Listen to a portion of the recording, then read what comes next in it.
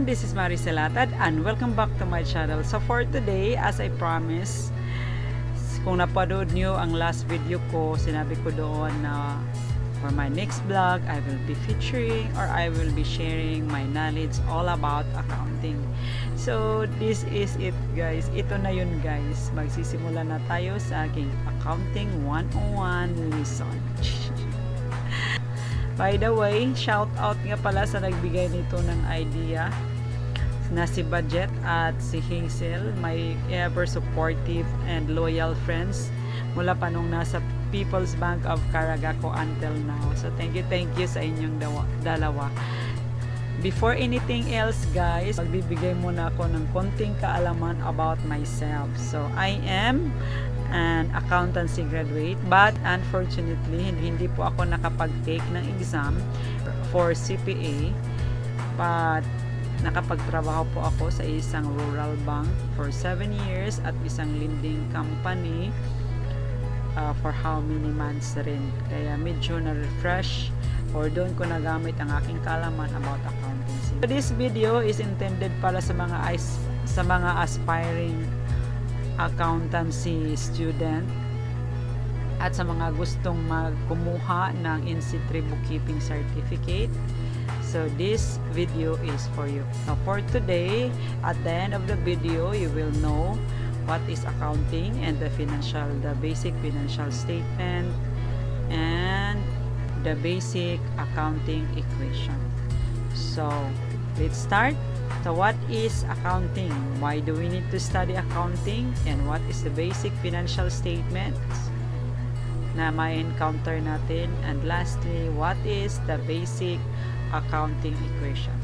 So why do we need to study accounting? It's simply because we pay our taxes, our tuition fees, as our house rentals, our electric bills, transportation expenses, and many more. And these things na ginagawa natin is involved accounting, or that's what we call accounting. So what is accounting? Accounting is an art of recording, classifying, summarizing in a significant manner, and in terms of money, transactions, and events which are in part at least of a financial character and interpreting the result thereof. So that is accounting. So what are financial statements? Financial statements are the means by which the information accumulated and processed in financial accounting are periodically communicated to the users. They are designed to serve the needs of a variety of users, particularly owner and creditor. The objective of financial statements is to provide information about the financial position, performance, and cash flows of an enterprise that is vital in making a sound economic decision. So which means financial statements are the end products of accounting. So as a beginner, I will be discussing to you the 4 basic financial statement. Unang-una is the balance sheet. Pangalawa is income statement. Pangatlo is statement of owner's equity. Ang pang-apat is statement of cash flows.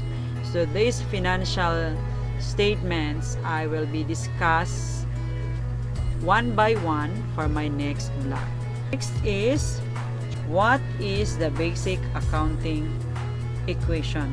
All times, the total assets must equal to the total liabilities plus owner's equity as expressed in the equations, which is assets equals liabilities plus owner's equity.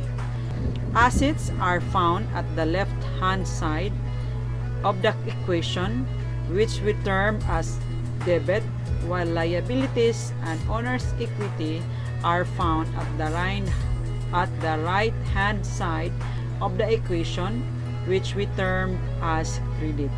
The final rule is that the total of the left will always equal to the total of the right.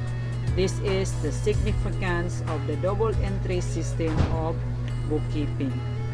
So example, the table shows the basic accounting equation.